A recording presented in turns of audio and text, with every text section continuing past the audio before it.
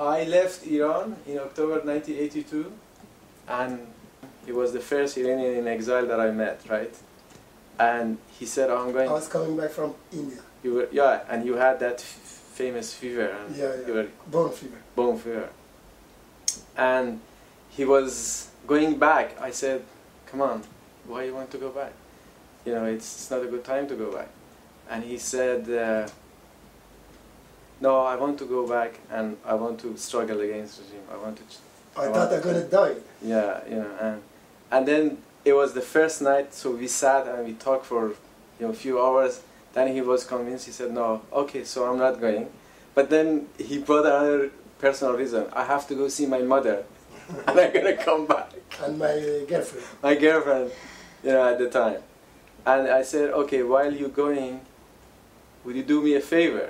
He said, "So what is it?" And I said, "So if you could bring my girlfriend with you." He said, "Okay, no problem."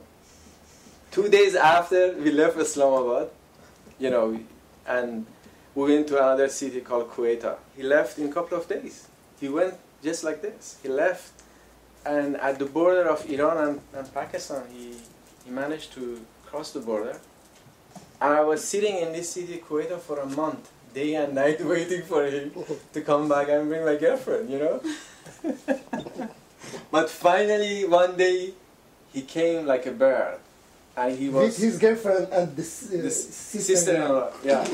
So, and what happened, the smugglers, they took him as hostage. But he managed to run away, to escape. Anyway, so that's the beginning of our exile together. So we started to know each other in 2-3 hours. We became friends, and then he left. He brought my girlfriend. I was sitting in that city for a month. He came back. So this picture is the result of, the destiny is mistake. Yeah, destiny was mistake to be with you for 23 years. You devilish, debilito. So then he left.